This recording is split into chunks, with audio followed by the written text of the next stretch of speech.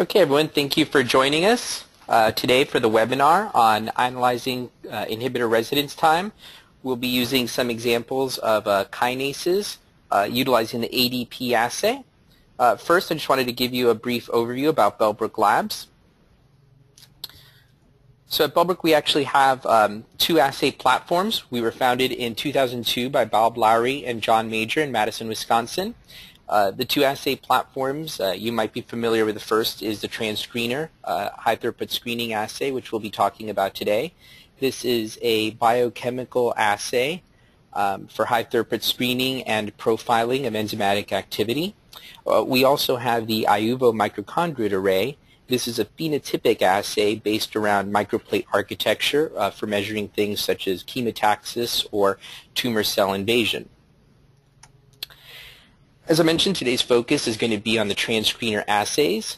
There are actually multiple detection methods for this. Today we will be focusing on the ADP assay for the case studies with some kinases, although this is also able to measure ATPase and helicase activity.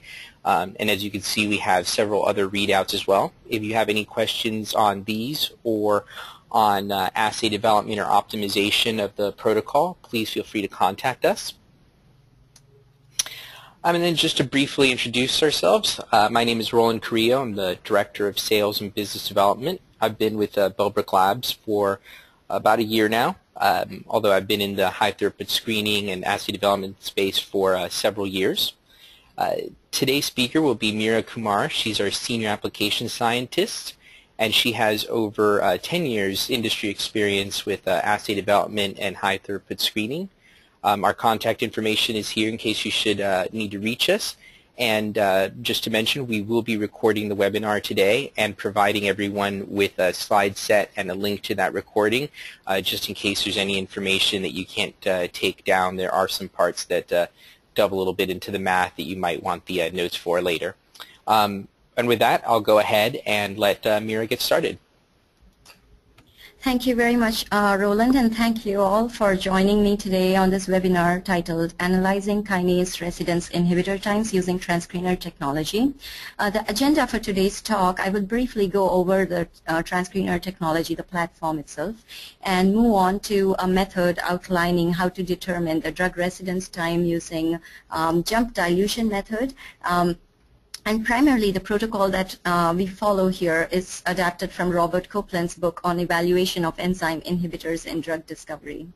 So Transcreener technology, the platform relies on highly specific antibodies that are able to differentiate between nucleotides on the basis of a single phosphate or even a small methyl group. Selectivities of the product nucleotides, for example, ADP, versus the substrates, like ADP versus ATP, range anywhere from 150-fold to 1,000-fold. It depends upon the nucleotide that we are testing. For example, the AMP antibody has 1,000-fold selectivity. The ADP antibody has about 150-fold selectivity.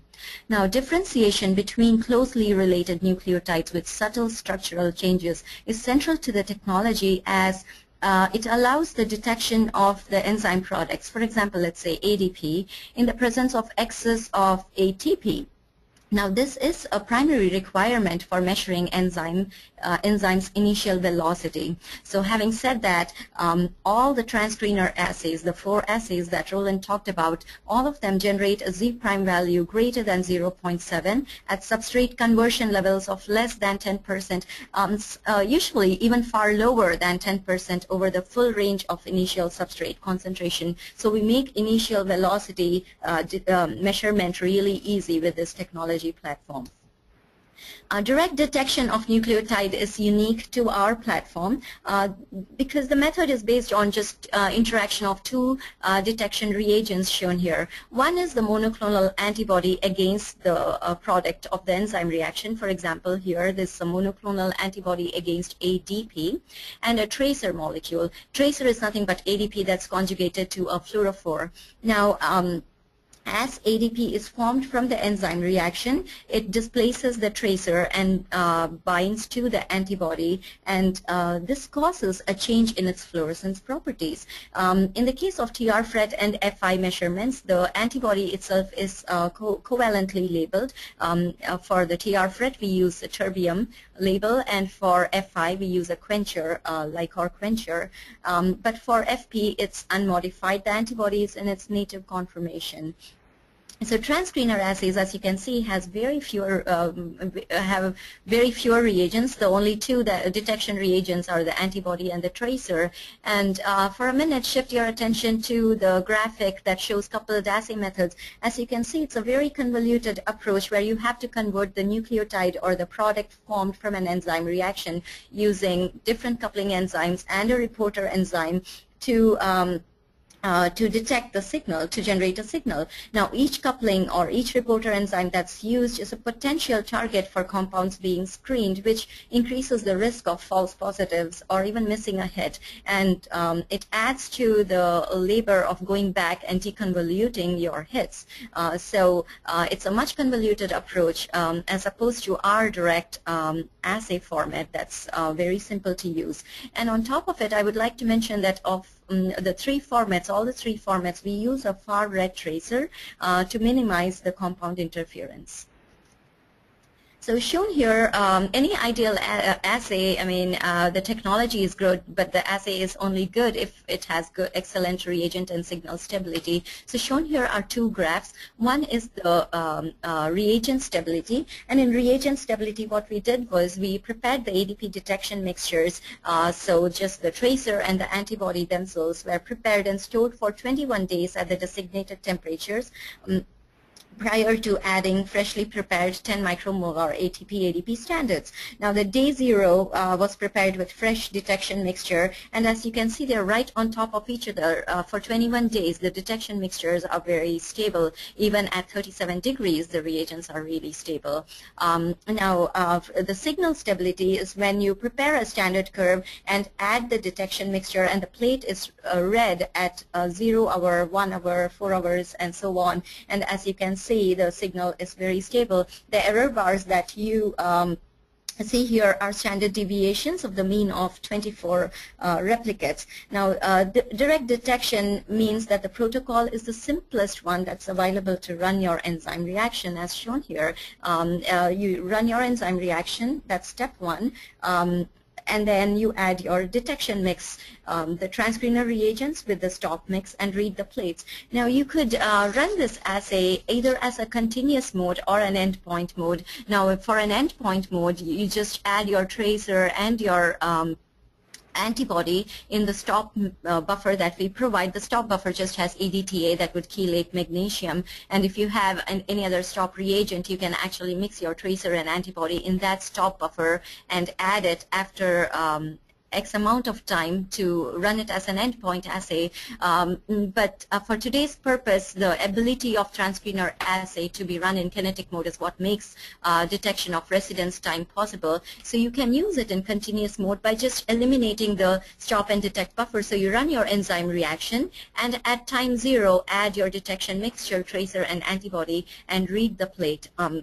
And this makes optimization of enzyme reactions assay development simpler, reduces reagent consumption, and I like the fact that by just running one assay, I get tons of data out to analyze. So it's very simple to use, and it allows the detection mixture to be pre-mixed and stored for long periods of time.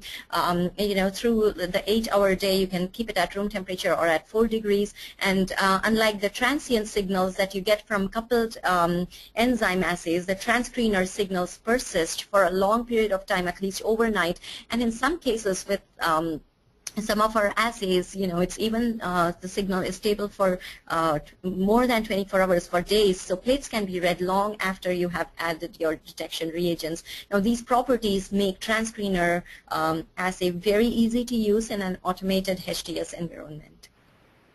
So the graph below shows an example of the raw data that you get from a Transcreener assay, and any competitive binding assay, this is not anything specific to the Transcreener assay, any competitive binding assay is by nature nonlinear. This is the kind of response that you would get if you plot your raw data. Now, if you want to check the linearity, you will have to run a standard curve and convert the polarization data into the product form that's shown here to verify if you're following Michaelis-Menten parameters, or for determining enzymological parameters like Km, Vmax, and such. Having said that, running a standard curve is not mandatory. It's completely optional. You could just use your raw data to determine EC50 concentrations, EC80, IC50, and whatnot. Standard curve is required if you want to determine enzymological parameters. So it's an optional experimental detail that you could do in order to convert your data from this format into the linear format. This graph here shows the universal nature of the assay. Universal detection means you can use this assay with any kinase. Basically, the ADP assay could be used with, the breadth of it is you could use with kinases, ATPases, any enzyme class that produces ADP. Now, within the kinase, you could use it for lipid kinase or carbohydrate kinase in addition to protein kinases. And you can also use this assay with either peptide substrate or full-length protein substrate. So it's universal in the definition that you could use it with any kinase or any acceptor substrate, and it provides a physiologically relevant measure of the kinase activity. The assay can be tuned for robust initial velocity concentration at any ATP concentration. Now, I briefly mentioned about this in one of the previous slides, but Transcreener assay requires detection of ADP in the presence of excess ATP. So we assume the initial velocity enzyme reaction conditions. Now, the way we detect the antibody, select the antibody concentration is traditionally by running antibody titration. So in x-axis, you see that the antibody is varied here, and you do it typically in the buffer of your enzyme reaction with any of the initial ATP concentrations shown here. And you pick the most optimal concentration of the antibody is called the EC85 concentration. It's the region where the curve starts sloping down. Now this EC85 shows that 85% of the antibody is bound to the tracer. Now this is a great compromise for a wonderful assay window and a very good sensitivity. Now you can fine tune it by going, let's say if you want to make this assay more sensitive, you can add less antibody, but you will take, the assay window would not be as great. So it's a, EC85 is the best compromise for a good assay window and sensitivity, but it gives you the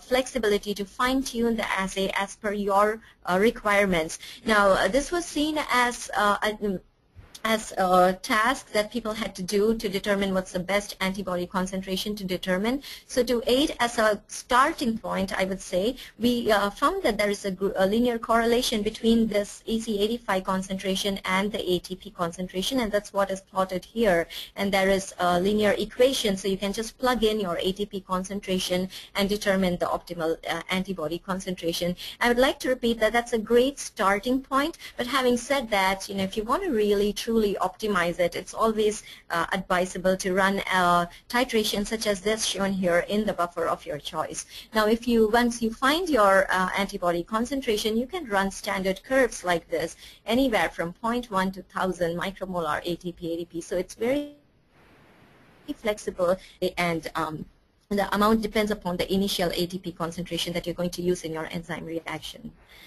This slide here depicts the standard curves from 3 different formats, FP, FI, and TR-FRET assay, and it shows a range of ATP concentration starting from 0.1 micromolar all the way up to 1 millimolar ATP.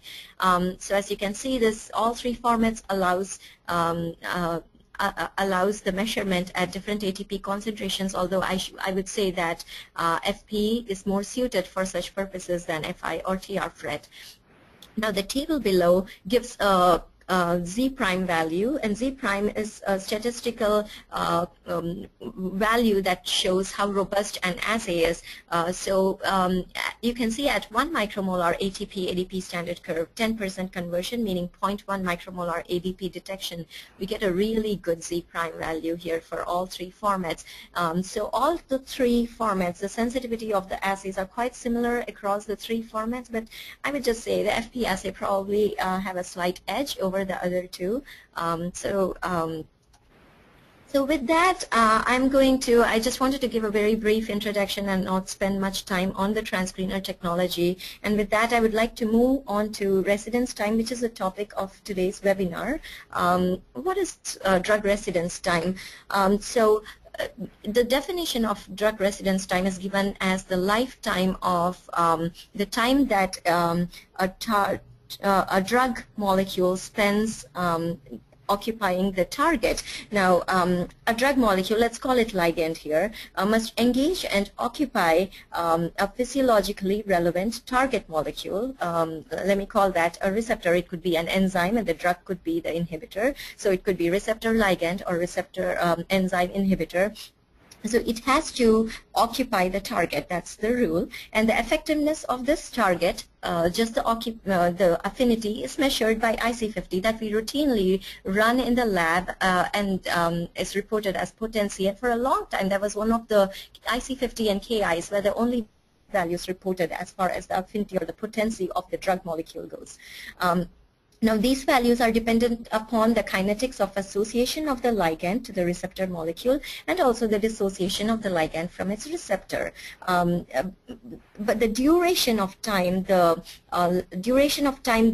time period where the ligand occupies the target, that is defined as the residence time. So say if your ligand occupies and resides on the receptor for a long period of time, it's better able to engage the target and therefore would show better pharmacological properties even after the ligand is eliminated from the circulation. So medicinal chemists are very interested in finding the residence time during hit validation itself, so they can measure the lifetime, the occupancy of the time period that the ligand occupies the target. Now, the residence time, therefore, is affected by both association rate, the inhibitors binding, say, to the enzyme, and the dissociation rate of the EI complex. And that's more in the case of in vitro because it's the diffusion that helps in the EI complex formation, right? So in vivo, the residence time is primarily dependent only on the dissociation rates.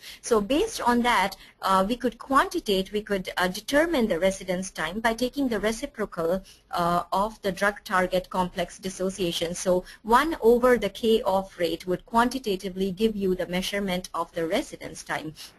So moving on, there has been a great importance now being given to not just knowing the affinity or the potency of the compound, which is determined by IC50 or Ki values, but also a function of the drug occupancy on the target itself, which is a measurement of the residence time, and hence today's webinar.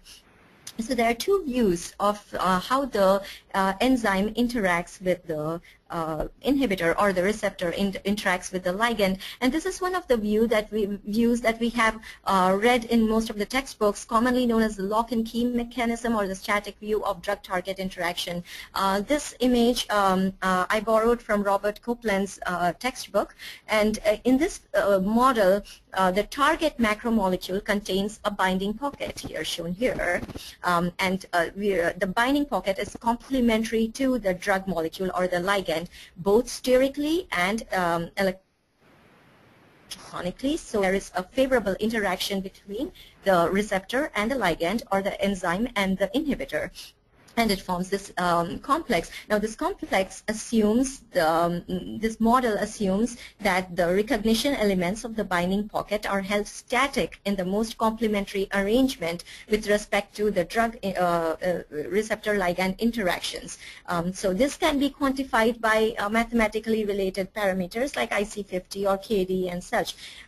But in There are some enzymes that depict this static behavior of the lock and key mechanism, but most scenarios do require some conformational modulation for the enzyme inhibitor complex to form. And shown is a conformational adaptation model. This is also borrowed. This figure is also borrowed from the textbook.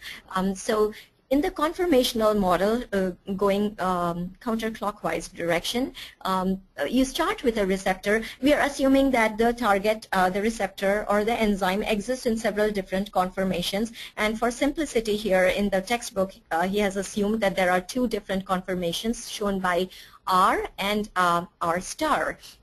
Now, when there is no ligand, the equilibrium favors this conformation, the R conformation. But upon the addition of ligand, the conformation is selected to favor R star, and ligand binds to the receptor, forms this R star L complex. That is the conformational model. Okay.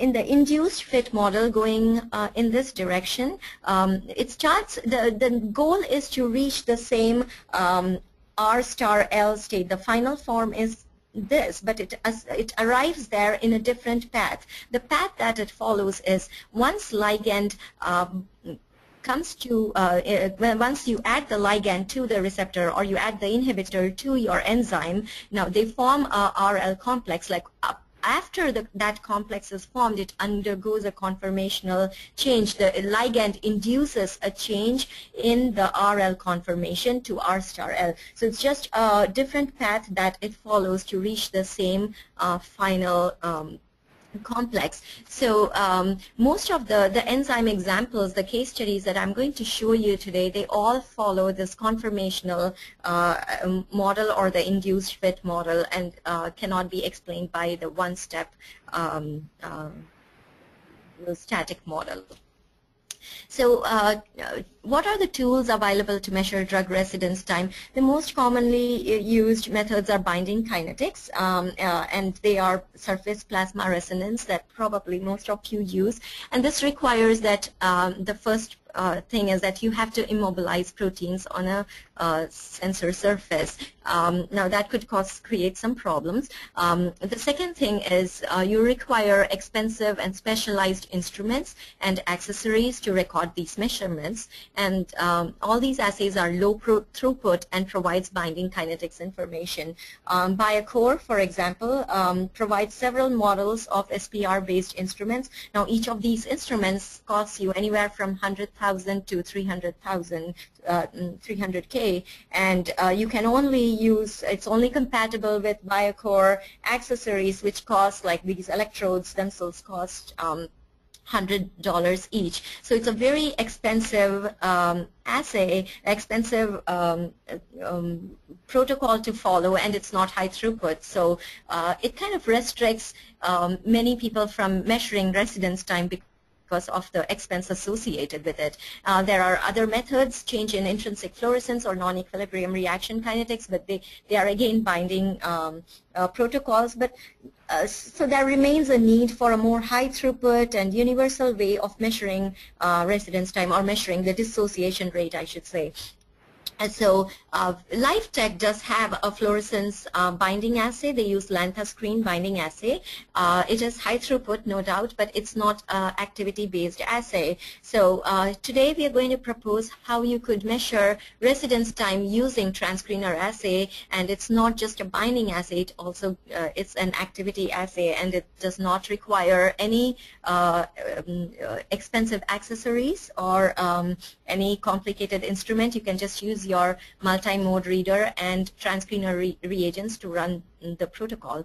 Now here is a streamlined protocol for determining drug residence time. Step A, you have to determine the EC80 of your target concentration of your enzyme.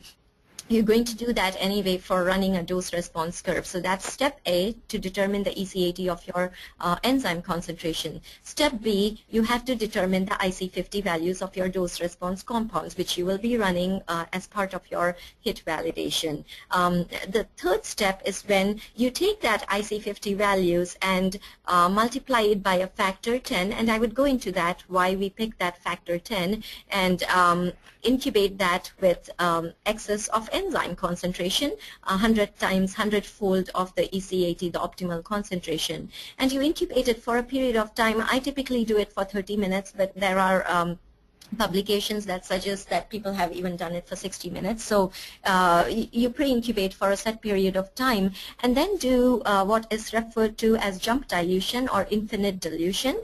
So you dilute it 100-fold into an enzyme reaction that contains transcreener detection reagents and all the enzyme reaction substrates and ATP and whatnot, and then start continuously reading it over time to monitor the change in fluorescence, which reflects the activity of enzyme that that you gain back after it starts dissociating. So you do a data analysis, and I'll show you how do we do the data analysis and calculate residence time.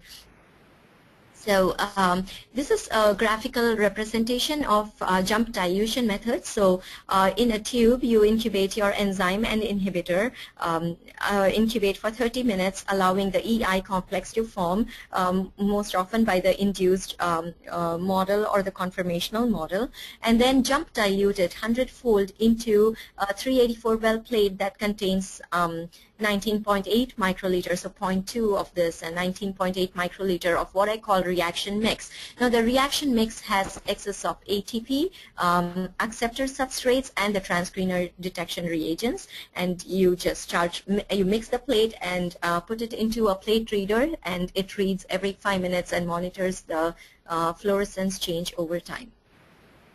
So this graph here, once again, I have been borrowing a lot of images from either Robert Copeland's textbook, or this is from one of his publications that talks about jump dilution method or infinite dilution. So this is a method that determines the reversibility of enzyme inhibitors during hit validation. So let's look at when you run a dose response curve like this, you determine the IC50 value. So for pre-incubation, I said we select a 10-fold higher enzyme concentration, so somewhere here. Now that represents that 90.9% of enzyme is now bound to the inhibitor. So the EI complex is formed. You kind of ensuring, making sure that this there's a complete binding of the enzyme to the inhibitor. So quantitatively, that should be 90.9%. Now, once you jump dilute from here 100-fold, from this point onto 100-fold, you reach this IC10 concentration here, which represents that around 9% of the enzyme is now theoretically bound to the target. So you do a 100-fold jump dilution. And I had said, you pick 100-fold of your enzyme. The enzyme concentration is decided based on when you do a 100-fold dilution, you want to make sure that the enzyme still would show a signal that you can measure over time. So you pick an enzyme concentration. Typically, when I pick EC80 concentration and go 100-fold, it works well for me. So that's how you determine the concentrations. And shown here is one of the graphs that was shown in this paper, and this is simulated data. This is not from experimental data, but it goes on to say if you have the product formed in your y-axis, the line that you see here represents no inhibitor control, or just the product formed from enzyme alone, no inhibitor. And here is a slowly dissociating inhibitor. So for slowly dissociating inhibitor, when you monitor the product formed over time, you would one would expect to see a curvilinear graph as shown in this example from the textbook. So now consider a situation where the residence time is really, really long for an inhibitor, and I will show you some examples like that today. In which case, like, you're measuring it over time, and the graph kind of looks like this. Over here, it almost looks linear. You won't be able to see the curvilinear graph because the residence time is really longer than the total time window that's observed to measure the residence time. So these are the points that I want you to keep in mind as we move into the case studies. So for slowly dissociating enzymes, you would like to see this kind of a curve pattern that we call curvilinear. Now, so as I mentioned, the following steps are to be followed. First is to determine the enzyme concentration. And as a case study, I'm picking ABL1 here and shows the polarization change from, I call this the red trace as the complete reaction, where it has the enzyme which is titrated, has both the peptide substrate, ABL tide, and ATP. That's called as a complete reaction. The blue trace here is in the absence of the peptide substrate, just ATP alone. And you do see some non-productive ATP hydrolysis. And I have seen it with some methyl transferases, and I see it more, it's more prevalent in kinases. And because water goes into the pocket and uses that as a substrate. But the concentration that I am picking here, 2.8 nanomolar of enzyme, as you can see, when I convert it into a product formed, I see very little contribution from non-productive hydrolysis. So it's a good compromise of the enzyme that I'm going to pick for my dose response curves and for my residence time experiments. So you run your enzyme reaction, pick the optimal enzyme concentration. I typically go with EC80 concentration, although you can eyeball it and determine what's the best concentration that you would like to go for. Just make sure that you're following initial velocity at that point. Now, the second step is to determine the IC50 of your, or run the dose response curves of your inhibitors and determine the IC50 compounds. Now, I picked 4 inhibitors here, and I purposefully selected such inhibitors that would show a range of residence time, so you can appreciate that you can study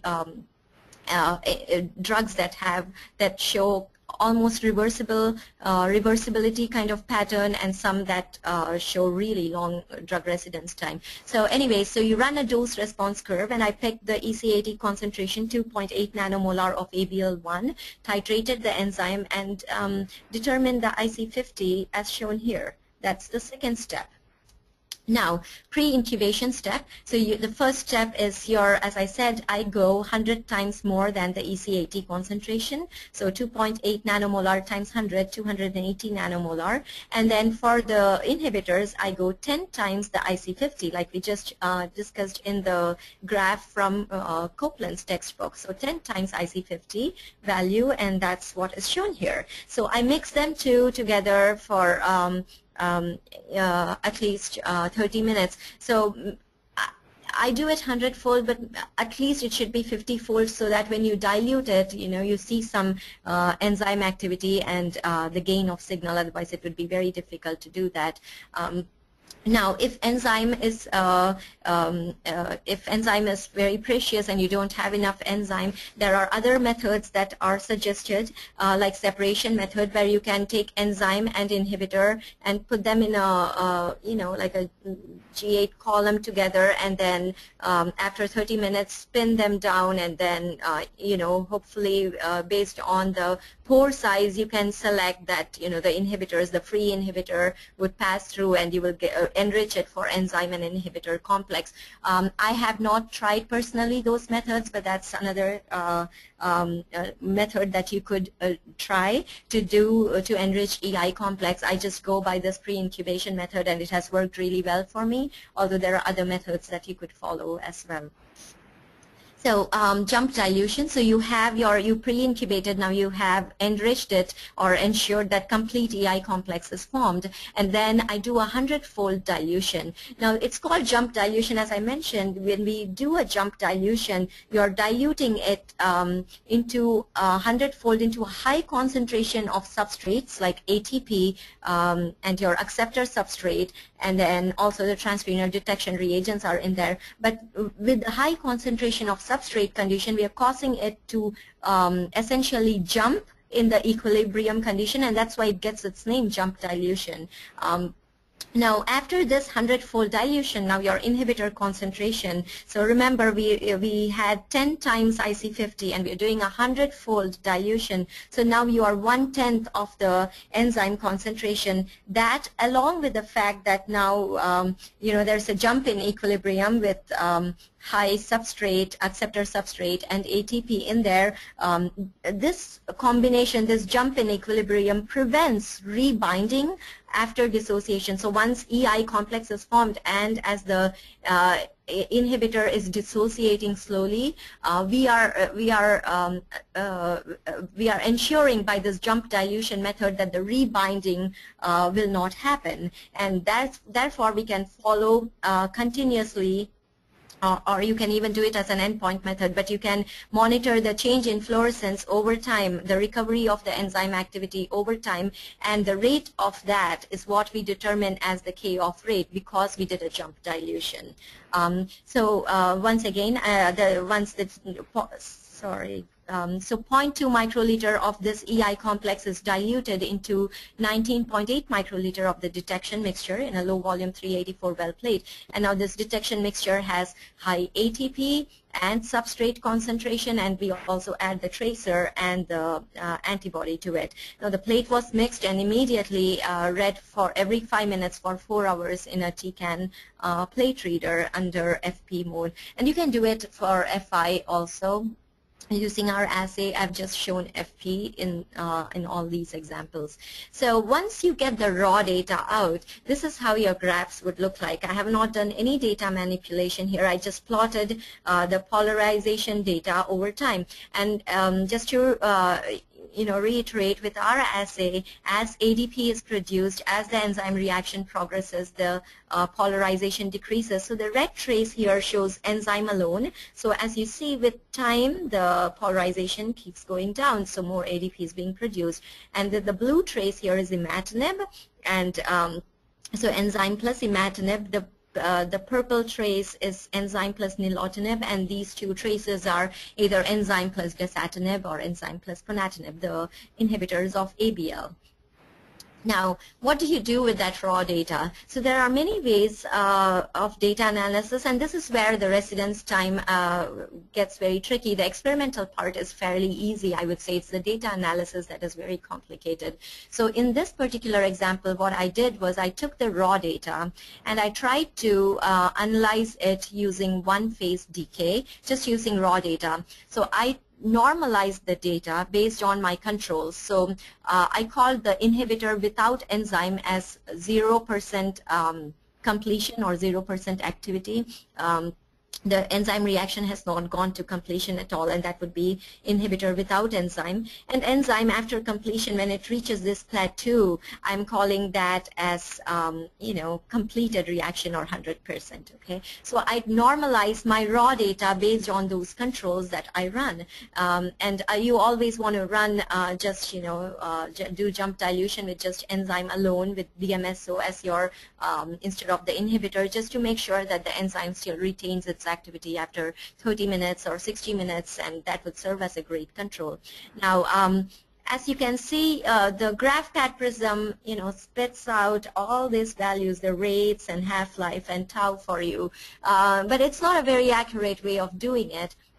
But it does give very relevant information. I mean, looking at this graph, I can definitely say that imatinib has the shortest residence time. It comes off ABL1 really quickly, and I can conclude that dasatinib and ponatinib takes really long. So it does give me really relevant information, important information, and for people who are just looking to rank order their hits based on this, this is an easy method of doing it. You don't have to go through any other data manipulation. And the little graph you see is just blown up, I just zoomed up in this portion so you can appreciate how quickly the enzyme reaction is proceeding.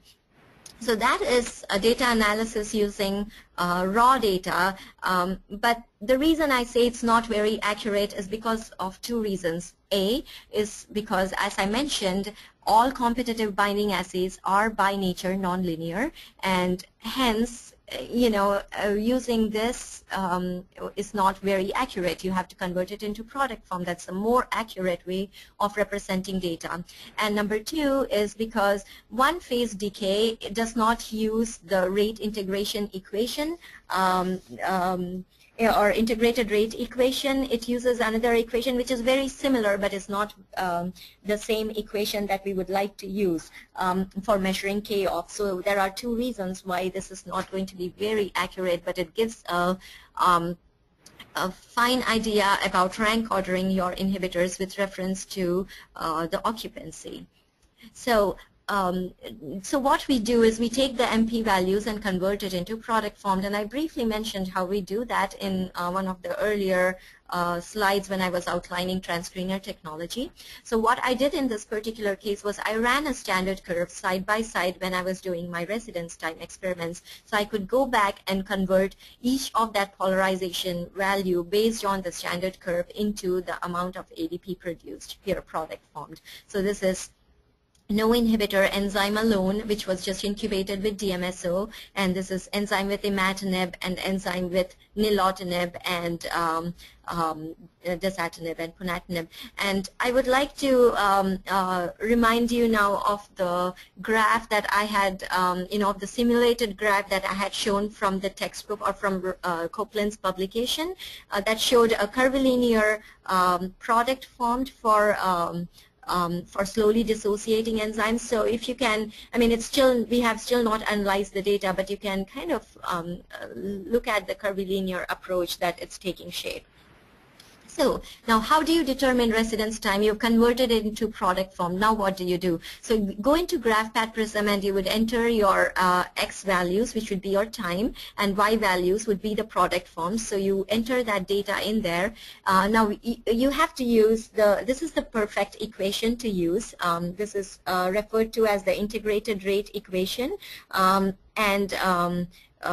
the K here, the K represents the rate of transition from slowly or inhibited velocity to uninhibited velocity. So if I go back to this graph and look at just focus on the green trace for a minute. So you see that it is very slow initially because it's still bound, and then slowly as it comes out, the rate changes. So at this point, that's the K we are looking for, the rate of transition from inhibited velocity to uninhibited velocity. So that's the rate we have to calculate. Now, so here is the equation, product formed, which is ADP in this case, is Vs times T plus V0 minus Vs and multiplied by 1 minus exponent of minus Kt times K divided by K. Now where Vs represents the uninhibited enzyme velocity over here, and V0 represents the completely inhibited velocity. Now, if you run a standard curve, and you have already done this experiment where as part of residence time, you could get the initial, if you plot it as the initial time point as I'm showing here, the slope of this line, the black trace that you see here, the linear line that I see is shown here, that is Vs, that's the slope of this line, and that's the slope here, and the inhibited one is the slope here. Now when I plot this value onto this equation and I plug these numbers here, this is what I get. Okay, so what do I do with that? So I just plugged in, these numbers here. It should be reversed. I'm sorry, this should be Vs and V0. So I just plug in these numbers, the velocities that I got from the linear graphs, into the rate equation here. And then what do I do? So GraphPad Prism unfortunately does not have any program that you can automatically use to do the residence time calculation. You have to mathematically do this yourself to get the most accurate measurement. Otherwise, you could use one-phase decay, which is close but not correct, the right way of doing it. So you go into GraphPad Prism, and when you click on the Analysis tab on top, it would open up a new window. And under Equation tab that I show here, you can just enter the equation that I just showed, and that's the new equation that you would enter, and you can call it residence time measurements or call it by any name, because once it would save it, and you can use that for for the future experimental data analysis. And then you have to define the rules. So under parameters, under rules for initial values, under this tab here, go under K, and I defined K as 1 over the value of X at Y max. Now this is very arbitrary. You could just do it over, I tried a couple different approaches, and this seemed to be the one that works for, for tight binders, for very long residence times, and slow slowly dissociating inhibitors, and so on. But this is an arbitrary initial value that you have to provide, and this is what I chose to provide. Now once you provide that value, then GraphPad calculates the rates for you. Now again, so this is how the graphs would need to look when you plot this integrated, use the integrated rate equation. So as you can see, this is the no inhibitor control and imatinib that it seems almost reversible. It follows very similar to the no inhibitor control, and then nilotinib and the other two, the long residence time. So based on that, if I calculate my residence time, these are the values I get. And I tried finding literature values, and the literature values that I'm showing here, these are from the Transcreener poster that I found, and they use one-phase decay there.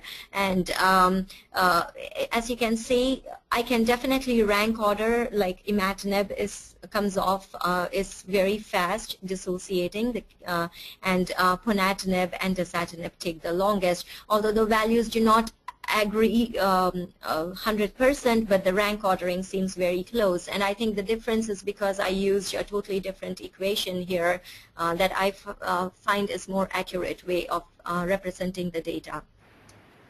Now, if I took the product formed and did one-phase decay, you would see that my values now agree very closely to the Transcreener binding assay residence time, because it uses one-phase decay. As you can see, the rank ordering still remains the same, so I could still conclude that dasatinib and ponatinib requires a longer period of time compared to imatinib or nilotinib.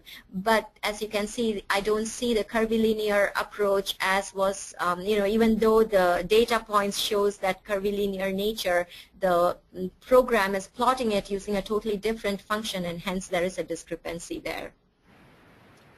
So I'm moving to another case study just to reassure you that this method of calculation does work. So again, shown is an example of EGFR kinase, and shows a complete reaction here, and this is just the peptide or in the presence of ATP alone without the peptide. And as you can see, with just ATP, we do see non-productive hydrolysis, but the concentration that you choose, around 1 nanomolar, you see very little non-productive ATP hydrolysis in the absence of the substrate. Now, the next step, so you determine your enzyme concentration. That was step 1, so we did that. And step 2, you run your dose response curves. And I got really decent curves for both erlotinib and lapatinib, but for this inhibitor, gefitinib, I'm assuming it's more potent, or I wasn't sure if I'm hitting an assay wall, but I was getting really low IC50 values, so I'm just portraying it as less than 1 nanomolar. So again, pre-incubation, once more 100 times the concentration of your enzyme, so 150 nanomolar here, and then 10 times the IC50 concentrations shown here. And at this point, I'm not very substoichiometric. If you look at both these concentrations, they are very similar. You should take care if they are really less than, 10-fold or 50-fold difference, then they are substoichiometric. That's not a good way of setting the pre-incubation, and you might want to vary the conditions when you reach such a situation. But I have not experienced that in my examples here. So this is just again using the raw data. So I'm just showing that you could still rank order your inhibitors. You could just take the raw data. You don't need to run a standard curve to convert them into ADP formed, into product formed. You can just use one phase decay of the raw data after you normalize it to % completion, and you get good measurement of residence time, although not very accurate. So the right way would be, therefore, to find the VS and VI based on your data and plug that into GraphPad Prism. You will have to do that for each of your enzymes. So I had to do it for ABL, I had to do it for each EFR or for Aurora. Each time you have to plug in a new equation, so it follows the, and then it kind of transforms it. It takes that data and generates, and then fits it to a curve using nonlinear regression and using the equation that you provide, and this is more accurate way of doing it. So once again, literature values from Transcreener assay are shown here, but that was done using one phase decay. So when I did one phase decay, again, I see very similar values, although lapatinib did show a long, very long residence time in my hand compared to erlotinib, gefitinib. So, and this is the last example I would like to show. Aurora C, again, determine the enzyme concentration and then dose response curve for this GSK compound. And when you plug in the equation, you can, this is by doing your own equation, and this is just using one phase decay after product formed. Gives very similar values, but it's just that the curve fitting looks different, and corresponds very well to the literature value that's published.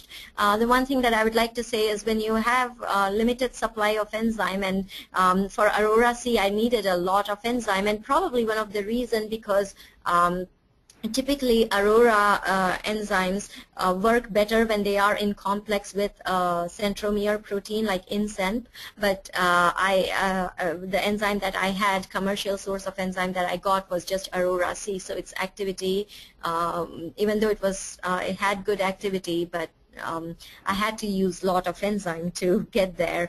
Probably if it was like in a complex, it would have been much better, like they show in this paper that was published, that they use Aurora C in complex with proteins that stabilizes it. So if you are in a situation like that, and I had to use 100 times this concentration, that was a lot of enzyme, and I think in such situation, the separation method that I talked to briefly mentioned would be very useful, where you put the enzyme and the inhibitor together and then enrich it only for enzyme and inhibitor complex, and you don't have to use 100 times the enzyme concentration, because you would spin it down and remove all the free inhibitors, and you would enrich it for the EI complex. But I do have to mention that I have not validated that method myself. I've just read about it in literature and in textbooks, but I have not personally tested out that method. So with that, I would like to summarize today's talk, that Transcreener assay relies on highly selective antibodies for ADP with 3 different readouts, FPTR, FRET, and FI readouts. Direct detection has advantages over the coupled assays in terms of simplicity of use and in terms of resistance to compound interference. The compounds can be fine-tuned for detection of kinases or ATPases, any enzyme class that produces ADP anywhere from 0.1 to 1 millimolar, making it well suited for profiling inhibitors that have diverse ATP requirements. And also the ability of the assay to be run in kinetic mode enables determination of residence time using a jump dilution method. And the residence time determined by determined for ABL1, EGFR, and Aurora C inhibitors that I showed today were consistent with literature values. So with that, I would like to conclude my talk, but before that, I would like to, this slide shows the references that I used. The first one is a derivation of the integrated rate equation that I showed, and the other, the papers are mentioned here, and the textbook was really very helpful. The textbook is kind of like a Bible here at Bellbrook Labs. We follow the protocol that's listed there really, with not just for a residence time, for, any drug discovery. We do use that as a guide. And I would like to thank Robert Copeland, because he did look at my data and gave me some good suggestions with respect to data analysis, and Tim Weigel for all his insights into data analysis, and definitely the Bellbrook Labs. We had a very fruitful discussion about how to use GraphPad Prism, because it's not very user-friendly when you have to do it the first time. So we all work together as a great team to get this done. So I would like to thank and acknowledge everyone here. And with that, I will hand it over to Roland for concluding remarks. Thanks. Thank you very much, Mira, for the presentation. We did have a couple of questions already typed in, if you could take a second to look at those. And as well as if anybody else has any questions, now would be a good time to ask, or you can follow up with us directly as well.